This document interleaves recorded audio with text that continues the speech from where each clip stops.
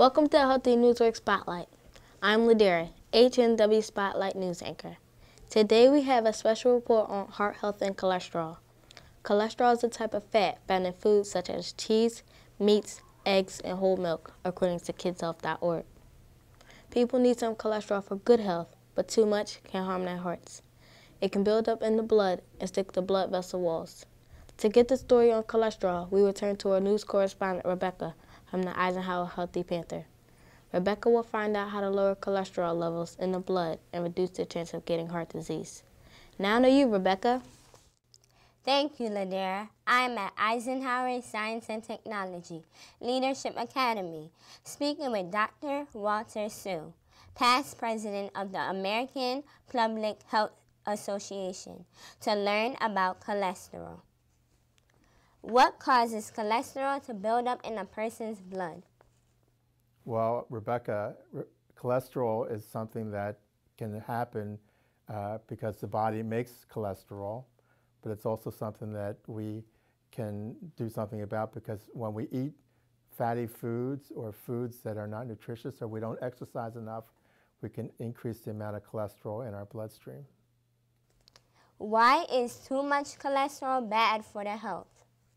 Well, you know, the lining of your arteries, that's the blood supply that goes to your heart, that actually has to stay open, make sure the blood goes through. But if there's too much cholesterol in your bloodstream, that cholesterol can actually deposit along the lining of those arteries.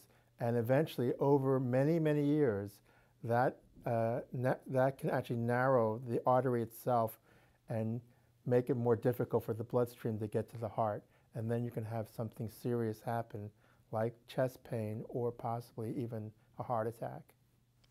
I thought high cholesterol is just a problem for older people. Why should kids care? Well, kids should worry about this because the habits that you learn when you're a kid can actually have a lifelong consequence in your ability to control cholesterol. And the two most important things you can learn when you're young are, one, good nutrition, so eating more fruits and vegetables and trying to avoid a lot of fatty type foods that often you get with red meats, or also a lot of junk food has a lot of fatty contents to them. You can try to eat less of that. And the other thing that you can do is to exercise a lot more. And when you exercise and you learn a lifelong habit when you're a kid of exercising, you can actually help reduce the amount of cholesterol in your body. Very interesting. How do you know if you have high cholesterol? Well, this one is a lot more difficult. You have to actually go to your healthcare provider, your doctor, and they can take a blood test and they can measure your cholesterol. Do you have suggestions so children can keep their cholesterol levels in the blood healthy? Well, my major suggestions, again, is good eating and good exercising. Those are the things that you can do. If your cholesterol level is really high and you see your doctor about that, they can make other recommendations. Sometimes when you're older, they might recommend that you take some medicines to help control your cholesterol. But when you're young, the most important things, again, is diet and exercise. Thank you, Dr. Tsou, for your important information. You're welcome. Back to you, Ladera. Thank you, Rebecca, for giving our viewers the scoop on cholesterol. We now have a better understanding of why it's important to be aware of cholesterol when choosing foods.